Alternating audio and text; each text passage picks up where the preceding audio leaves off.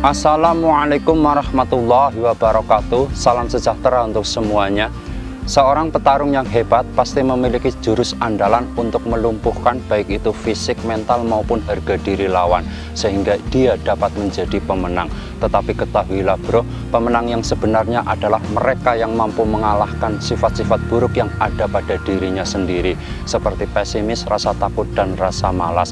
Karena zaman sekarang tidak ada musuh, bahkan semua adalah kawan. Maka kita harus bertarung melawan keadaan untuk melepaskan diri dari situasi sulit, menciptakan ketenangan, kebahagiaan, dan rasa nyaman.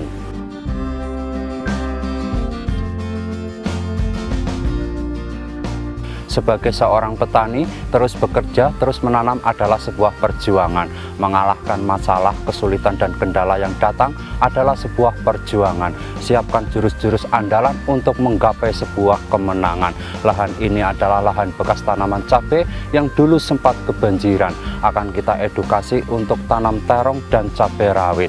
Sebelum proses penanaman, lahan kita semprot dengan herbisida sistemik, yaitu Supremo dengan dosis 200 liter per tangki. Kemudian setelah 1 minggu rumput mati semua dan kita langsung melakukan proses penanaman. Tanaman terong 2 baris yaitu varietas Hitavi, dan tanaman cabai 1 baris yaitu Ori 212.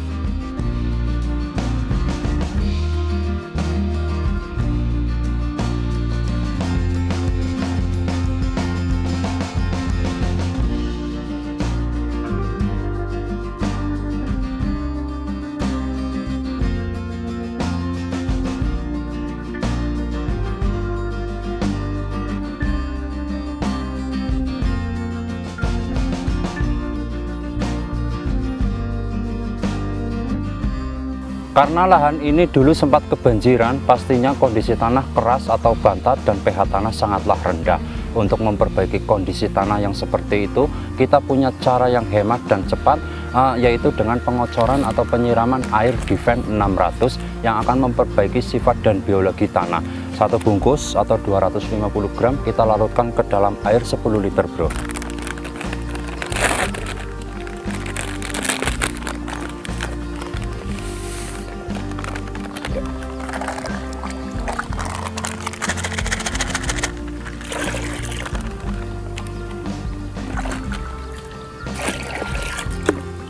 Kemudian kita aduk dulu.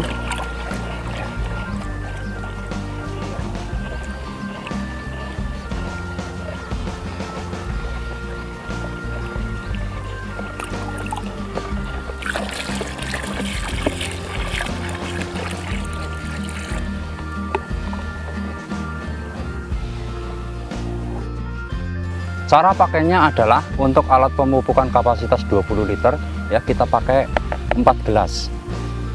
Seperti ini. 1 2 3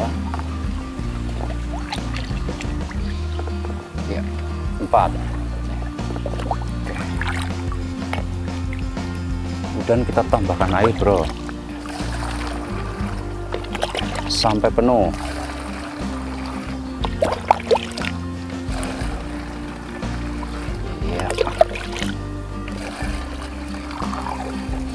Ya, mantap.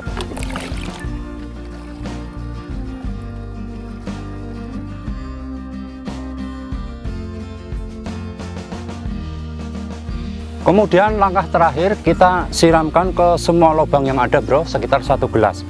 Seperti ini.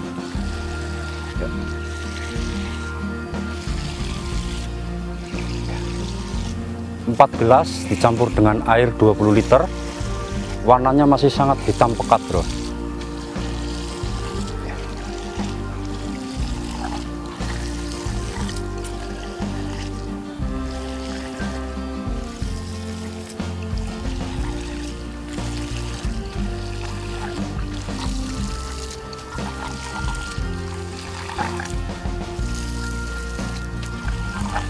Kondisi tanaman ini adalah umur 1 minggu ya.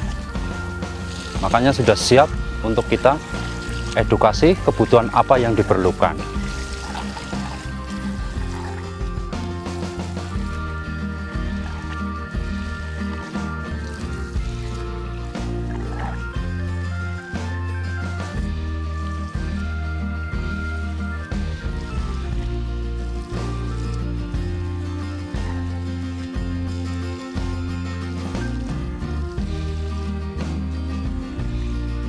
Itulah rumus pertama dalam merawat tanaman, dan rumus ini dapat berlaku untuk tanaman yang lainnya.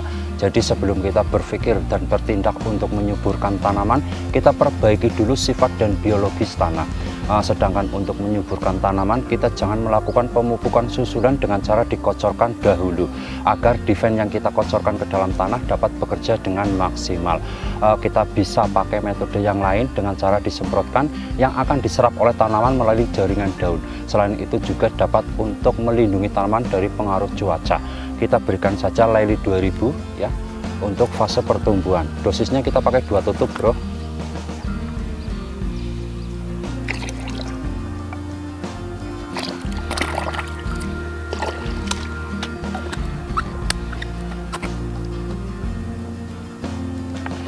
Jangan lupa untuk selalu diaduk dulu.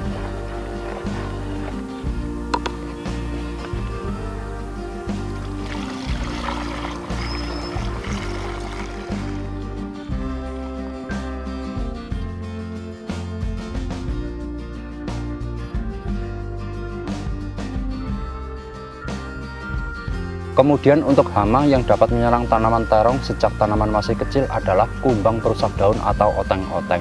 Hama ini menyerang tanaman dengan cara memakan daun sehingga daun rusak dan menghambat proses fotosintesis. Kita tambahkan insektisida demolis ya. Bahan aktif abamectin 15 ml per tangki, bro.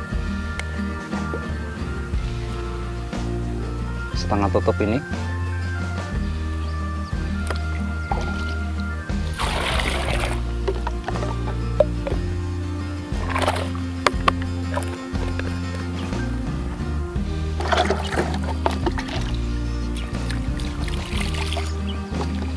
Kemudian kita aduk sampai larut dengan air.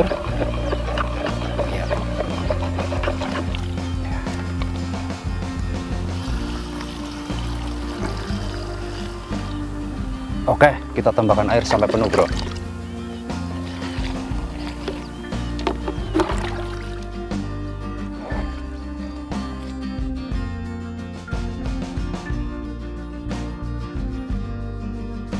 Bismillahirrahmanirrahim. Kita semprotkan, bro, dari atas dan dari bawah daun